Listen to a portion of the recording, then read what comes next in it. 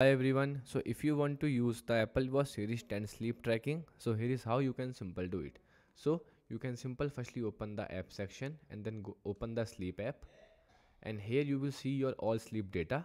So then you can simple click on clock button to set the firstly wake up and the bedtime alarm. Okay, and then here you can simple select the sleep schedule. To set, you can simple here set your sleep schedule by entering the time, okay, the evening and the morning. Okay, also you can here add your all schedules, and then here you can simple optimize your sleep goals, like how many hours you want to sleep, like 7 or 8.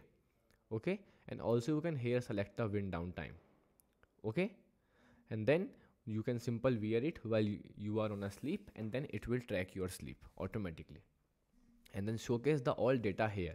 Also you can simple scroll down to see your all time sleeps, sleep duration, wake up time.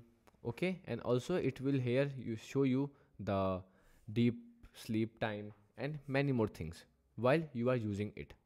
Okay, so here is how you can simple use the all new Apple Watch Series 10 while sleeping. Okay.